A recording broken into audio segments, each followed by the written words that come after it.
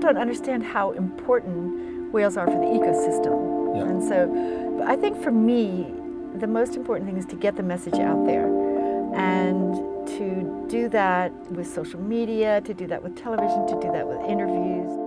Welcome to this week's podcast.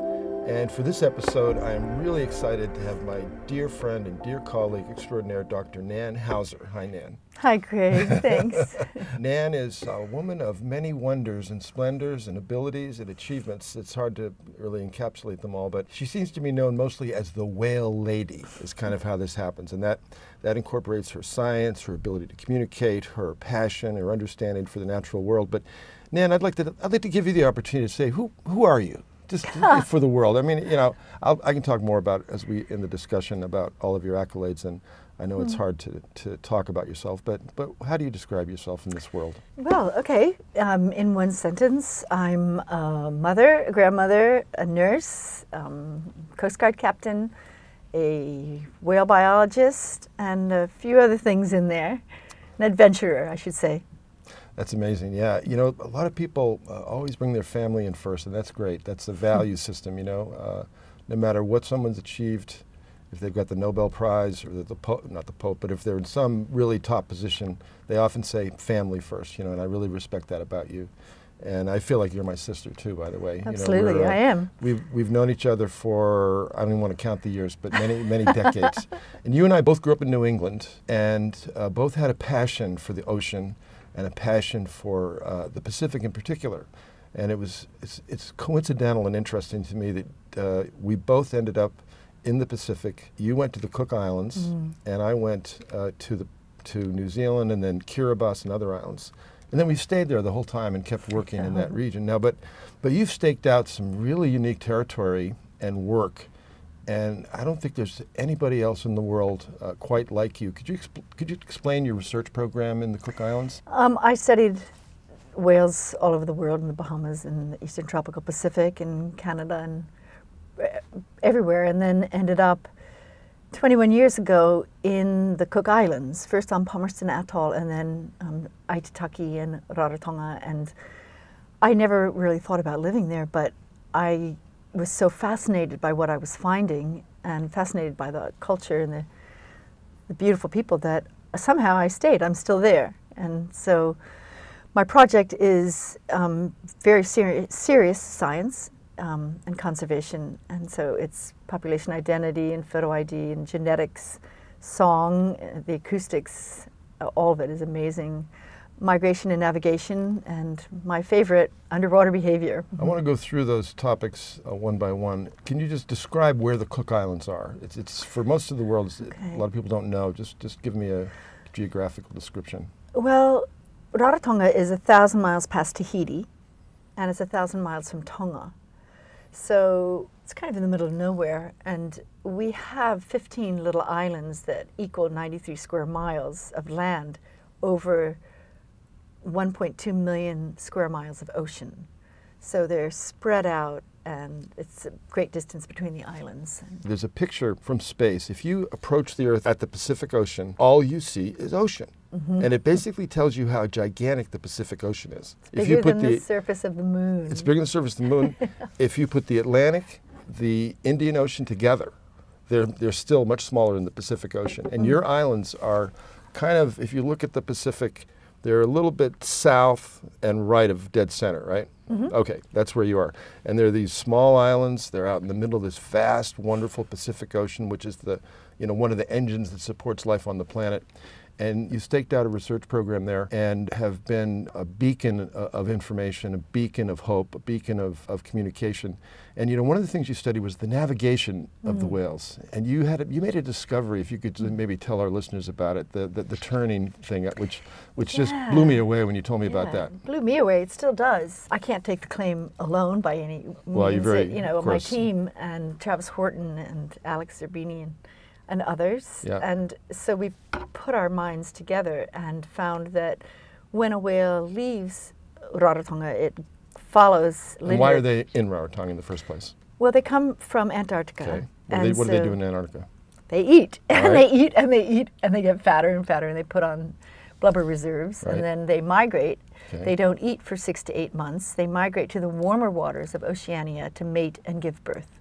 So would you call it like a corridor or something? Or? Yeah, we're a corridor, which it's surprising that we're not a true breeding ground. They do mate and give birth there, but they're not there for very long, and so it doesn't really fit into the definition of breeding ground. So we are a corridor. They pass through, and they don't stay for long. Okay. And our site fidelity is so low. I mean, we've only had 3 whales come back in 21 years. Okay. That's just weird, because in French Polynesia that doesn't happen, in Tonga and New Caledonia and Samoa and things like that. Though it just doesn't really make sense yet, and so we're looking at that. It's a long-term look. No, I didn't actually realize that. So it's like a waypoint on their migration. Yes. So they fatten up in the Antarctic and all that krill, and then they're heading to their breeding grounds, and then yours is like a signpost, a way. Do you think they use it as a navigation? Is it Yes. like, okay, I want to get to my breeding grounds and I got to go here first? Or Yes, but why don't they pass by there every year, and we don't know. So it's kind of like a stopover, and it does make sense that they use these islands as stopovers and as navigational tools. And so the corridor goes through there, and then is to the west. And so we don't have whales that go from the Cook Islands to French Polynesia. We've only had a couple come from French Polynesia. It's very strange how it all works. But yet I've had a whale travel all the way to New Caledonia, and that was a young female. So why? It wasn't a male seeking a female. tell our listeners, what distances are we talking about? Like when they start in Antarctica and they get to you and they go to New Caledonia, what some of these? Well, if they took a direct route, it would be about 4,000 miles, but they don't take a direct route. Yeah. And then, of course, we've found now with satellite tagging and looking at photo IDs across Oceania that they aren't just coming up and going back again. They're going all through Oceania, and not even in straight lines. They're wandering through and spending a lot of time, and then going oftentimes all the way to Tonga, past Tonga to the Tongan Trench, and then going back down. So my theory is that they follow the Tongan Trench, the Louisville Ridge, and then the parallel fractures, and then they cut back down to Area 6-1 in Antarctica. Besides looking at the island and going, okay, I know where I am, it's Cook Islands. How else do they navigate? At 4,000 miles, that's a long way to travel. First, let me go back to what we found when they leave, because this has to do with it. Yeah. So when they leave, and we don't know how they get there yet, but they follow this linear constant course segment. Whoa, hang on. Linear constant course segment. Break that down for me. Okay, a straight line. A straight line, okay. So straight, yeah. with a heading that they're following, that they don't even deviate by 1 degree. Wow. And that's with, they can't see the bottom. It's hard to do that on a modern ship if you're driving it. Oh, there's no way you could, because there's currents and all the waves and everything. And they don't have landmarks. They can't see the bottom. Because it's they're really out in the deep. middle of the open ocean. Because we're a volcano, and so it drops to thousands of meters right. off the reef. So they're following this linear constant course segment, and they are not deviating. In fact, if I put my boat in front of them, they will go under my boat. No kidding. No, it's fascinating. So they're really dedicated to that one direction. Yep. How do they do it? We don't know. Do they have a compass inside their head or something? Yes. And we're looking for the biomagnetite. Okay. It was theorized that it was in the dura mater of the brain, and then that was kind of disproven when they switched to glass scalpels from metal scalpels. Right. Yeah. So I'm aware of that in fish. They found a little piece of metal inside the fish's, I think in the brain somewhere, and it's sensitive to the magnetic fields of the Earth, right? So it works. Does it work just like a magnet, like a compass we have? Yes. So if the whale turns a little bit to the right, they'll feel something. Yes. It says no, come back this way. Yes, but we think, and we're working. Well, we've done the paper. We're trying to publish it right now. That it has to do with gravity, and they would sense this gravity somehow with something that's internal in their cells. It's built in somewhere, a cellular thing. And do they have ancestral memory hardwired in their DNA? That's another question. And then the biomagnetite. But we see them making calculated turns, mathematical turns at 23.439 degrees and multiples of that when the moon changes and we get a different gravitational pull. Wow. Oh, it's fascinating. Yeah. So 23.439 degrees, of course, is the Earth's axis. It's the tilt of the planet. Ooh. So it's mathematical. So they're Okay. doing the celestial navigation using both the sun and the moon. And I mean, it's a lot more complicated. I'm giving you a really basic. It's okay. Yeah. It's okay. And so we're finding that not just humpbacks do it, but killer whales and turtles and city shearwaters and osprey and there's penguins. You know, we're finding that other animals do it. So to me, it's like this huge breakthrough, understanding the master code or something of navigation. It's air, land, and sea. It's probably like a gestalt.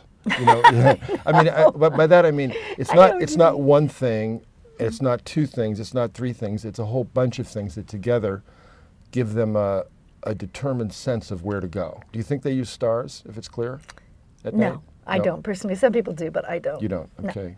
No, they can feel it. I don't think they look. No. No. So you think it's a feeling? Yeah, yeah. No, I mean, it's a sensing. I It's mean a sensing. by a sensing, a science sensing that, Right. that, as you said, is connected Gravity. to cellular pulling and gravity, Yeah. and then metal. And we do know that animals can aggregate metals in their body through physiology and turn it into an internal compass-like device. I mean, that's been proven, and so it's a combination. Thank you. That's really fascinating to me, the precision gives at me which they do goosebumps. this. Yeah, me too. Me too. So I want to keep working on that. That's my favorite, I think.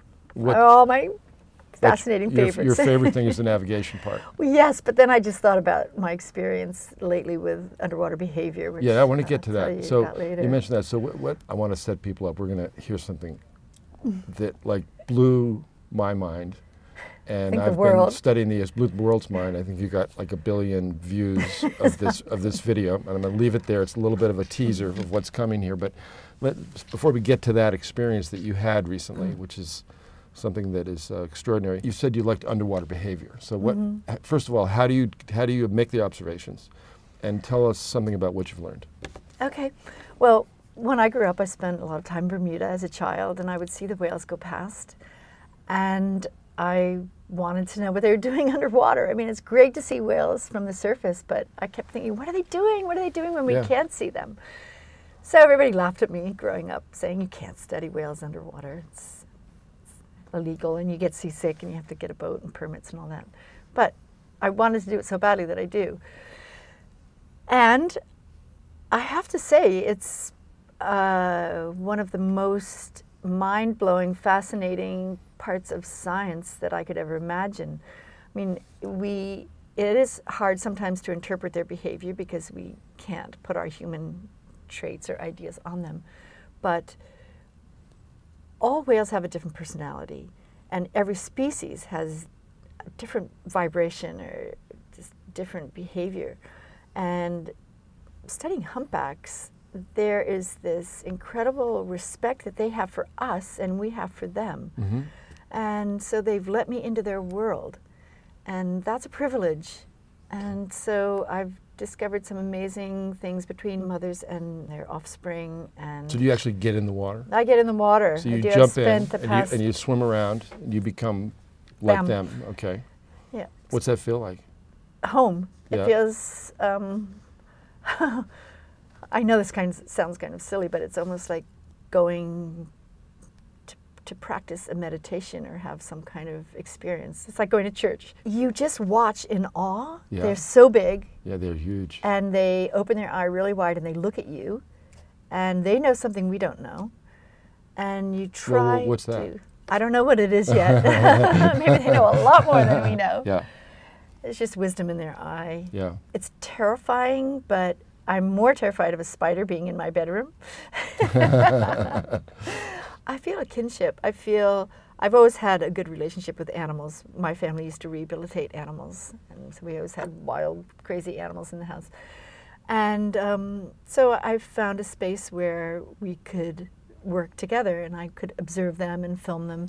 People have to understand these are really big animals. Okay, Really I mean, it's like it's like a school bus, right? A small- yeah, but a fat school a bus. fat It's school like bus. At least 1,000 times bigger than you. Yeah, And yeah, I mean, just massive.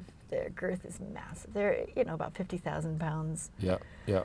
So, and they're Sounds not. dangerous to me. It is very dangerous, and I don't recommend it to anybody. Yep. I do have Yep. bumps and bruises and scars and things like that, Yep. but mostly from barnacles, and it wasn't from violent acts or anything. It's just sometimes if you're filming and then a male approaches you from the back, you know, you might slide down. You've actually slid down. And, Oh yeah, lots of times. You just slide down. Because they have the those big barnacles that Yeah. they're specific to the whale, right? They live in they could cut you up like a razor They blade. do. Yes, I have know. scars. Yes, I Yeah. know. I know. I've worried about you a little bit in that regard. So, okay, so you're swimming around in the open ocean. It's warm water in the Cook Islands. It's good visibility. So you're like in this space. Imagine like kind of a space, Blue space. outer space, and these big, beautiful creatures, big eyes looking at you. And what have you learned about their lives? Just like, it doesn't have to be everything you've learned, but just what comes to mind. Well, I think something really important that people understand is that they need to rest, and they need to come up for a breath every 20 minutes. And so they will move a certain distance and then go down and hang and just sleep and rest. And it's really interesting to watch them rest. I mean, you might have one like this and one like this, and then this one next time the dives will be like this. They might be like this. This year we had a whale that was always like this, face up sleeping, and they're so beautiful sleeping.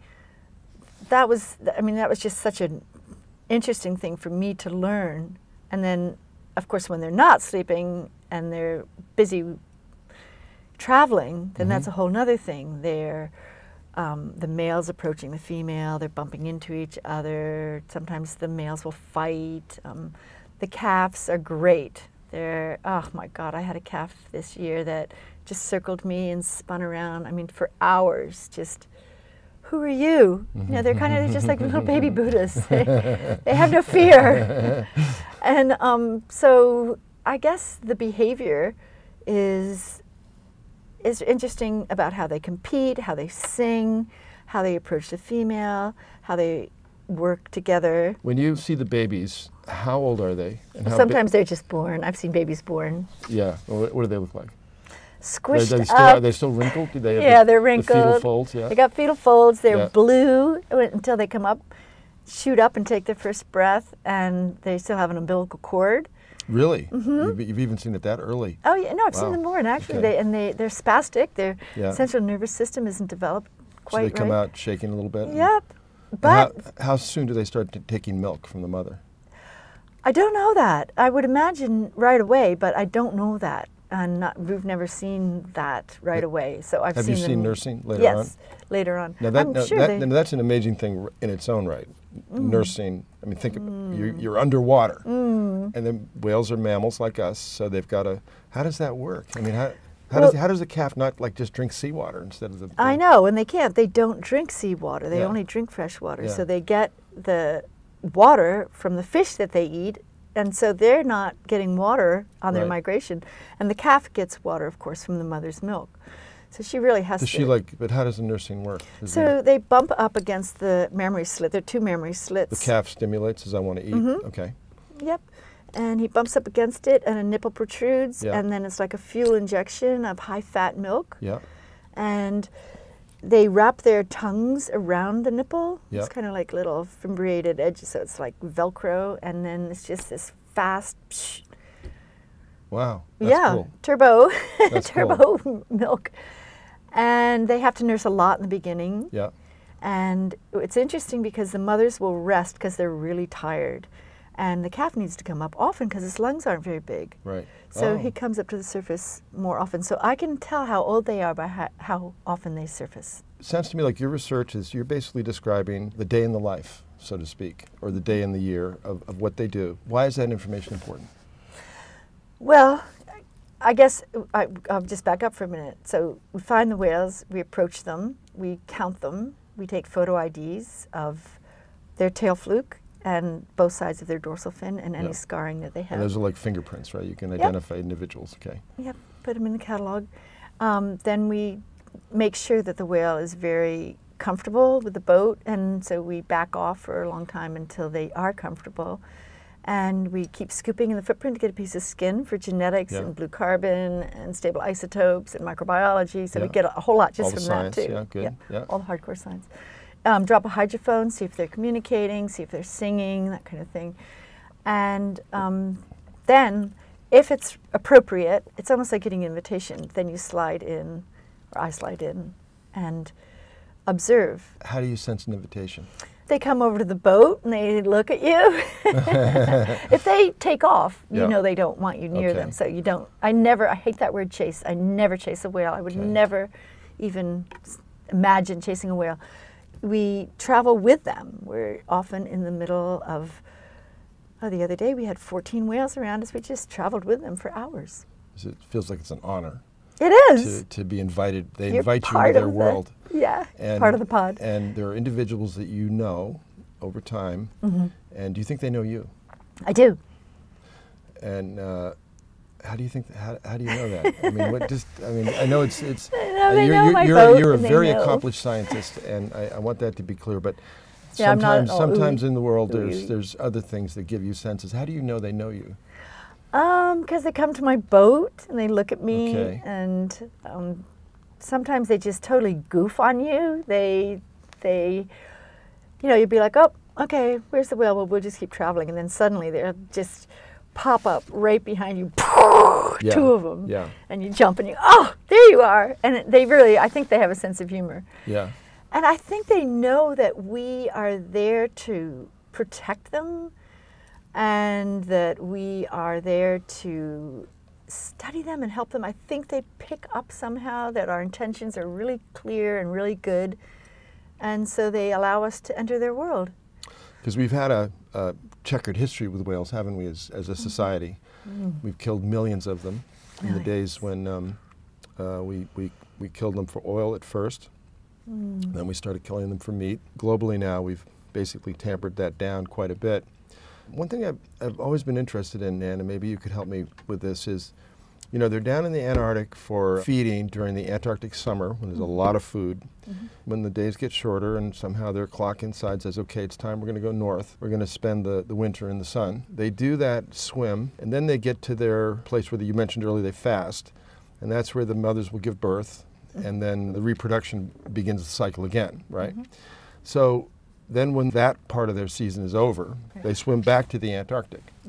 I've always wondered about the calf. How do the calves learn everything? Is it in their DNA? Is it taught? Or what's your thinking about that? There's probably some ancestral DNA in there. Yeah.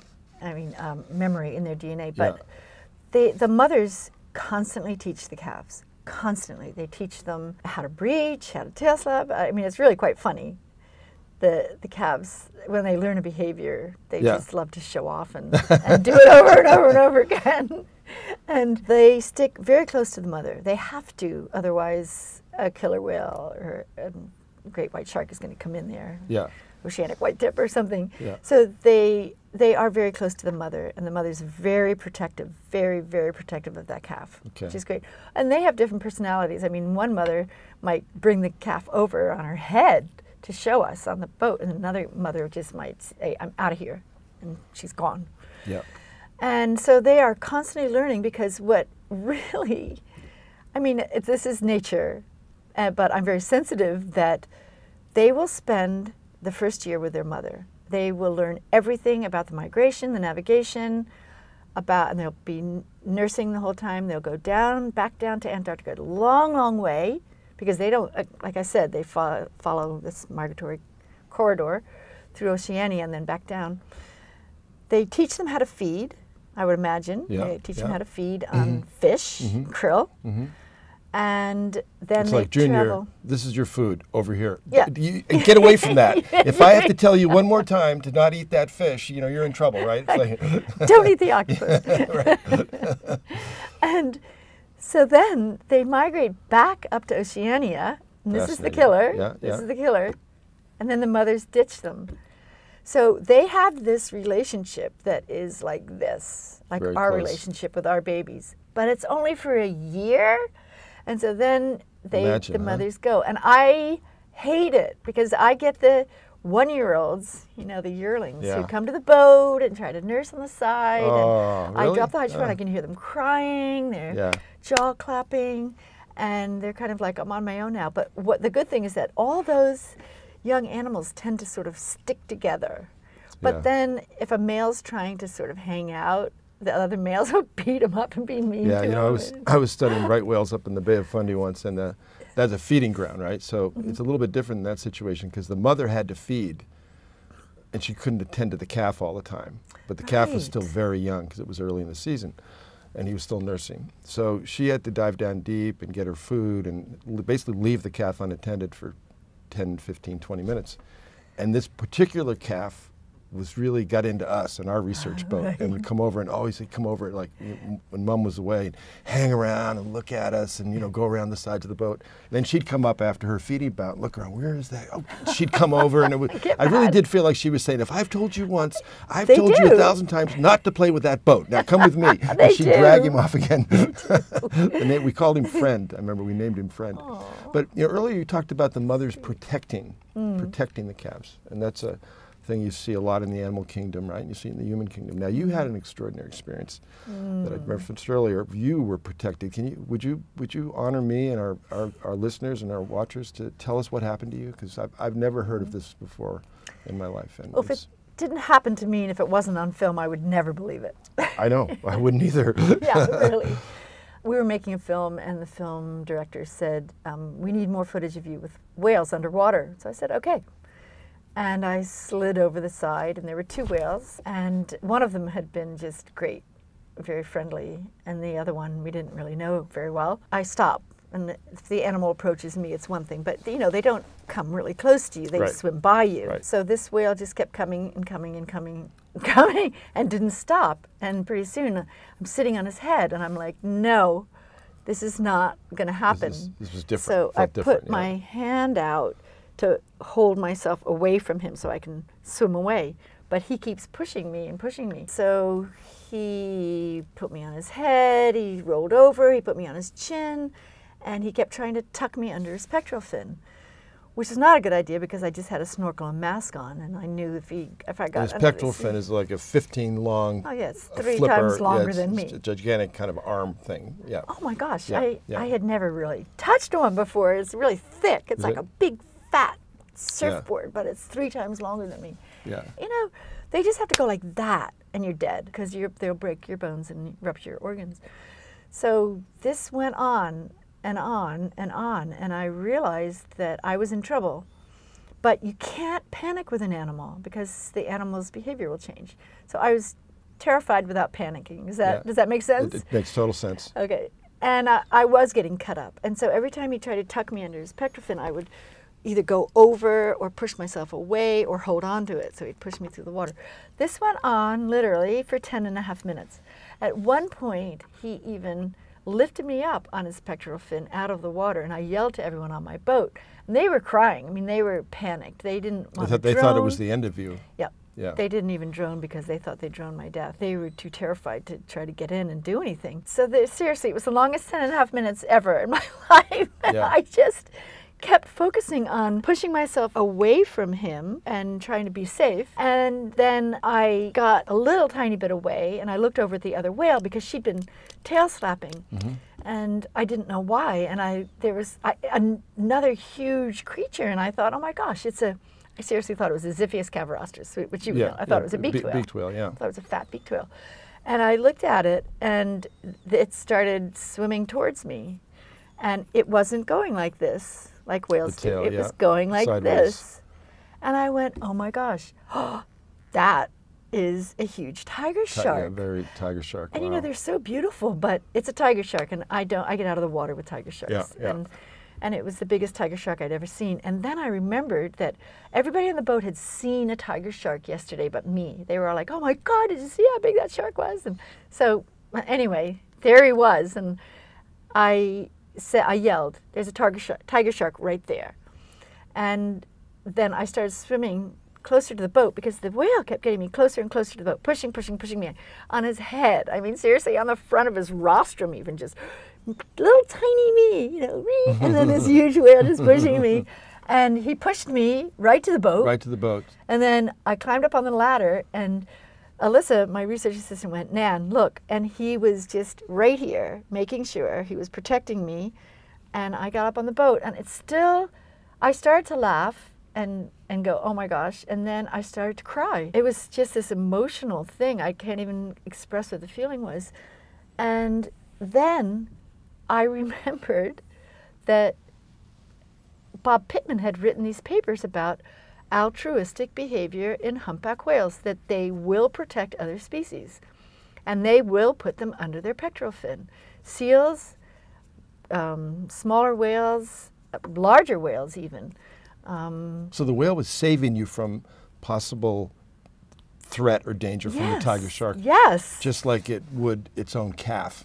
Yes. Was it the or same? Another species. Or another species. And doing it to another species is just, it's a mind-boggling concept, really. Yes, and I had never heard of them doing it to a human. I haven't either. Never. There's some stories of dolphins supposedly assisting drowning sailors at sea. Yep.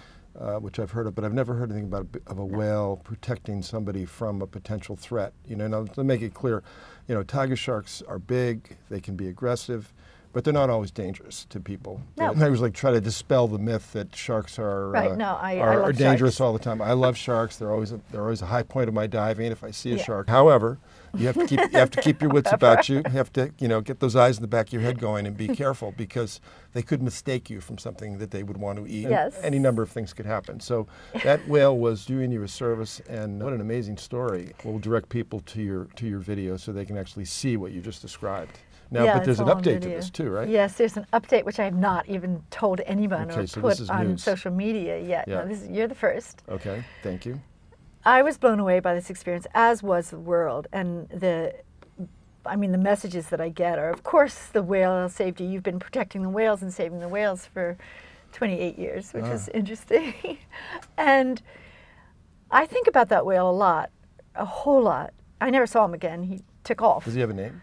No, we're going to auction off the name, because he's Okay. a very special whale and he needs a very special name. It's a very special name. Yeah. When we first see a whale, we name him something that's distinguished, a characteristic about him, and he has a very falcate and high dorsal fin, so we could just call him can opener for identification purposes. And so I think about him a lot. Yep. And when I look at the footage, I just can't even believe it. So this year, had a great whale season, started late, very late, didn't start till middle of August. Had great whales, great season, and 1 year and 15 days later, after this experience, so it was September 29th, we were further around the island and couldn't find much, and someone called us and said there was a whale off the harbor. So I went back up, and we were behind him, and someone said on my boat, oh, strange dorsal fin. Didn't think anything of it. And then he fluked, and I took a picture. And then I went, that's weird, because he's got two V gouges, one on each side of his tail fluke. And so I got out my phone and looked up the tail fluke of this whale from last year. And then I looked at my camera and I went, I can't say for sure, but I won't believe it, because this would be the third whale that ever came back in 21 years. Okay. But it might be him. And then he went and he slept, as they do. And then he came up to the boat and he swam right up. Mm-hmm. And then he just stared at me. He paid no attention to anyone else on the boat. He just stared at me, and then I saw his white patch. And then I saw this mark that he has on the front of his rostrum. And I screamed. I literally screamed. I screamed, oh my God, you're back. You're back. What are you doing? You're back. The one that saved you the year before. Yeah. Wow. I was just blown away. It was him. It was him. And he dove, and I slipped in the water, and it was very murky there, but I filmed him sleeping. He was really funny sleeping. What a strange whale. His head was almost on the reef. He wasn't touching the reef, but he was like, wow. sleeping upside down. And then he woke up. And he swam up to me, and he stared at me, and I put my hand out on his face like this. Yeah. No, big face. Yeah. Yeah. And he kept nudging me with his head. He recognized me right away. Wow. And so we just had this encounter that was, I guess it's probably pure unconditional love. You know, how else do you explain it? Yeah. And he was very gentle, but it wasn't like, hi, my old friend. It was like, oh my God, hello! Oh, it's you! He felt you like it was a little bit of Yeah, excitement. so he put me on his Yeah. pectoral fin, and he was like, woohoo! And Wow. I just held on. Wow. And then he like kept nudging me some more. And I held on to his tubercles on his face, which is really amazing because I'm studying tubercles because I think they have to do with migration and navigation, and there's little fibrosa coming out. Yeah. So I'm holding on to them on his face. And yeah, we just had this incredible welcoming. Wow. It brings to mind, how rarely we have any significant interaction with a wild animal. And you've had that. You've had the honor of that. Of course, we've domesticated animals all over the place, and cats, dogs, and whatnot. But this wild animal interaction is really quite fascinating to me, and it gets to our whole relationship with the wild animals. And there's a great writer, Henry Beston, who wrote about this. And I don't have the quote here in front of me. I didn't think of it till just now. But he basically says we judge animals the wrong way. They have senses that we have lost or never attained. They live by voices we will never hear. And then he says they are not underlings, and they are not brethren. They are other nations, caught with ourself in the joy and travail of the earth. I love it. Isn't that a great way to describe it? Because we do tend to diminish animals if they don't have what we think is important. If they can't write books, if they can't recite poetry, if they can't do those sorts of things, or we elevate them too high, or we think they're just like us. And they're not just like us. Their world is a world we can't imagine. Your friend that you haven't named yet senses the world in a certain way, in a way that we can probably never imagine. Yet he knew who you were. And he sensed that you were a being that needed potential protection from that shark. And then he remembered you a year later. I mean, it's really quite an extraordinary story. The whole topic of whale intelligence and marine mammal intelligence interests a lot of people. There's been quite a bit of research done on it. And the dolphin community, which I've studied a lot, have particularly developed cerebral cortex, the part of the brain that we normally associate with reasoning and forward thinking and planning and a sense of ourselves.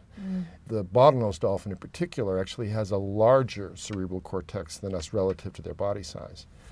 And that inspired a lot of work in the 60s and 70s about, maybe we can talk to these animals somehow if we could break the code.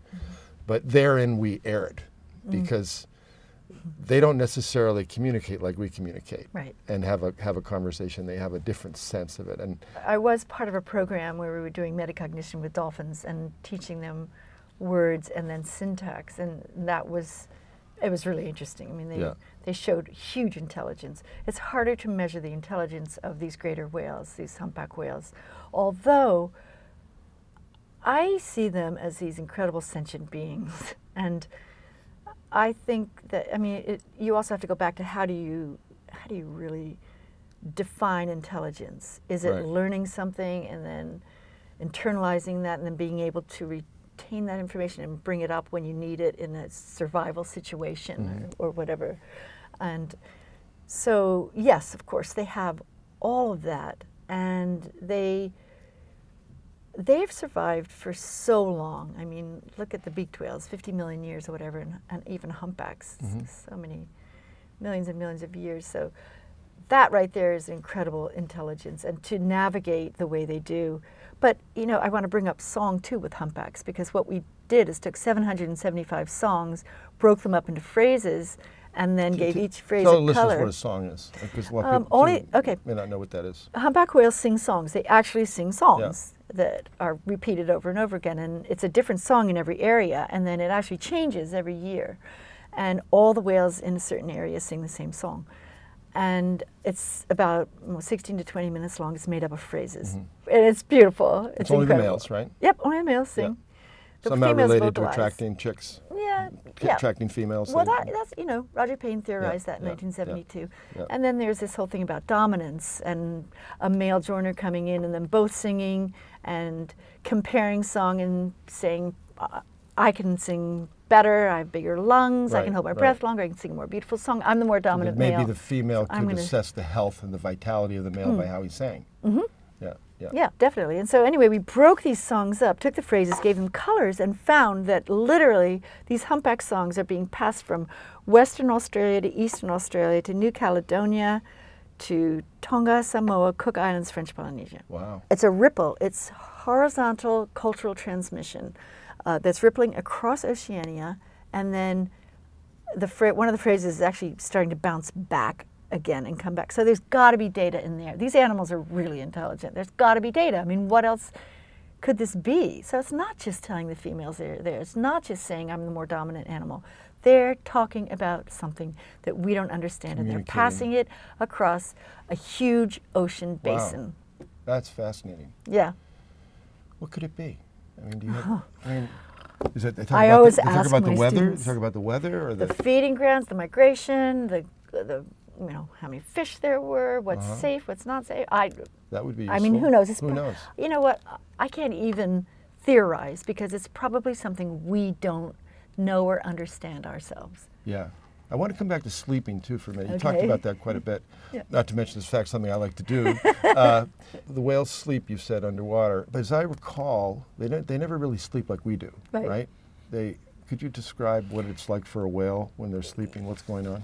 Yeah, well, a dolphin, we know that a dolphin sleeps on one half his brain while Right. he uses the other, and then he switches over. We don't know that a whole lot about the humpbacks, but we do know that they need to rest. I mean, they've made this huge migration, and they rest. And oftentimes they'll just be in a position, and they won't move. But they're And kind of aware of what's going on around they're them. aware. They're Yeah. always aware, because if you dive too close to them, there must be some electromagnetic field or something, or they must hear everything, you know, Yeah. every ripple.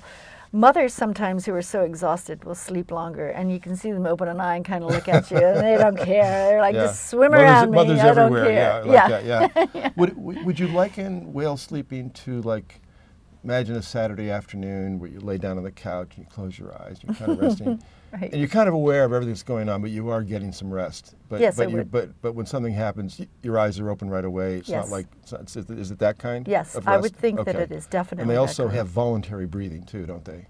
That is, they Yeah, have they to, have to consciously think breathe, about, yeah. whereas we don't. No, we just breathe, but they have to consciously think about coming up for breath. So if we lie down and when we go to sleep, our body kicks into gear and it just breathes on its own. But a whale has to Wake up. consciously think and breathe. So if it's not conscious, it won't breathe.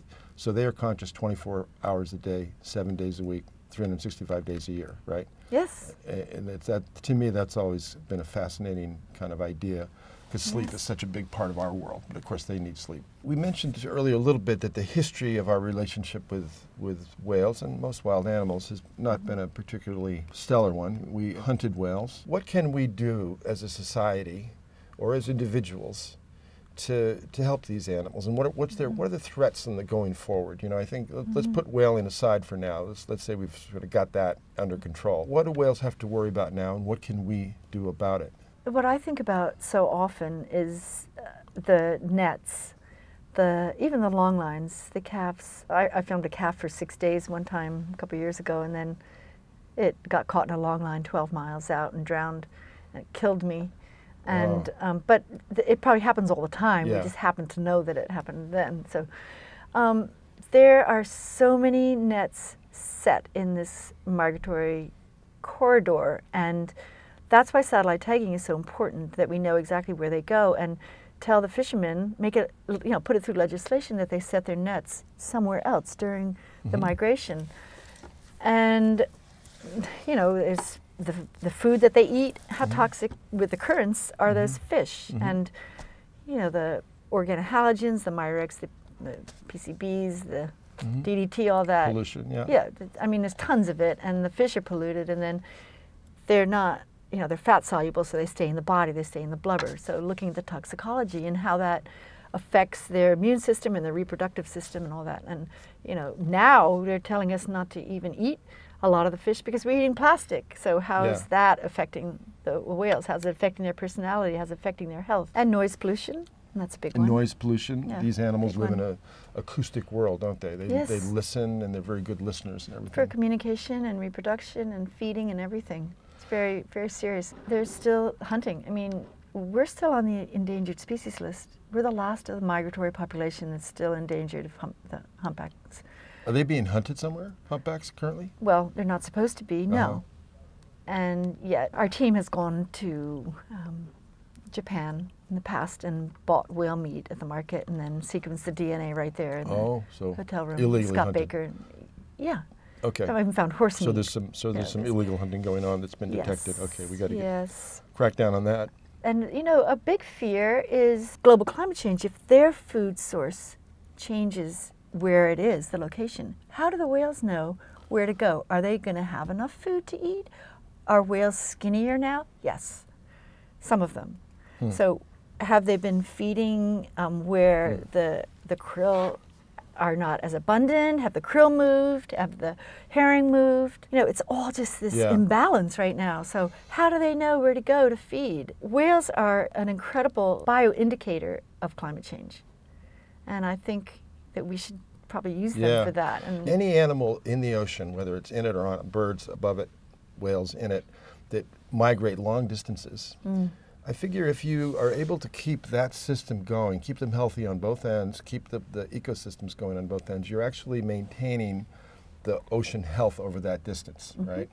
And that's almost like an indicator of ocean health. If the animals are happy, if the animals are the right weight, the ocean's able to optimize the operating system of the ocean. And I think whales are a great indicator. I think seabirds are. I think tuna are. Yes. I think various things are. And you know, the world's moving through transformation. I like to call it the ocean renaissance now, where we're finally getting it right, I hope. I'm very optimistic, and I know you are too. And it's one of the reasons that we've been such great friends and colleagues over all these years. Well, what's next for you? What's on your horizon, Nan? right now, I think the most important thing is satellite tagging and following these animals and seeing if we can find them the safe migration route to protect them and understand exactly how we're affecting them and how we can make them healthy. This whole trophic cascade thing about why whales are important is so interesting, and how, I know it sounds crazy, but when whales poo, it's just this incredible fertilization for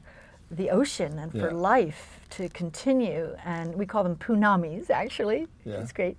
And people don't understand how important whales are for the ecosystem. And so, but I think for me, the most important thing is to get the message out there, and to do that with social media, to do that with television, to do that with interviews, to go out. I love teaching, to go out and give presentations everywhere and all over the world, and talk to other people. We need to collaborate. It's time to collaborate. Well, I agree. What I'm hearing from you is we need to keep learning more about where the whales go and maintain the ocean health around those pathways, those long pathways. And then you said, you know, communicate. And it's almost like you're the ambassador from the whales now. They've anointed you. Oh, You've been, an honor. you know, I mean that. You know, you've developed this relationship with not just that one whale, but with all of them. And now it's important for you to go out, and you're their voice in a way, I think. That's my view. Nan. Yeah, I've always felt like I'm the voice for them. You're like you've been anointed by the whales to be, and I thank you for your work and all that you do. You know, and same to you. You inspire me. Is there anything else that you'd like to say to our listeners about the ocean or about anything? And it's all right if you don't. No. I would like to say that I'd like to talk about an encounter that I had on my birthday last year, where the other whale that was there for that encounter came to the boat 4 days later, and it was my birthday, and she kept spy hopping, so I got in the water with her, and she dove, and she came up, and it's all on film. She came up with her pec fins out, and she put them around me. I got a whale hug on my birthday, and I cried so hard. And you know, again, I'm this hardcore scientist. Yeah, you are. And this emotional thing that went on, I felt like this is just, you know, the push of, yes, I've always done as much as I can do, but I need to do more. We all need to do more. Okay. We need to do it now. It was a message that said to me, yeah, I've been dedicated and all this, and I've spent my life doing this, but nah, we can do more. We have to. I'm with you there. We've identified the problems. We actually know the solutions now too, which is the wonderful part. But we are not in high gear at implementing them. And we need to get the world really going. It has to be an all-in effort, you know, and it can't just be, I recycle my paper, and I drive an electric car. Do that, please. Everybody keep doing that. But it's much more urgent than that. It's much more urgent. And you're one of my heroes. So thank you, Nan, for spending this time and sharing everything with everyone. All right. Yeah. Well, we have to remember the ocean is the amniotic fluid for all of us. That's a nice place to stop on. The amniotic fluid for the universe. Yeah. Right. Okay. Thanks. Thanks.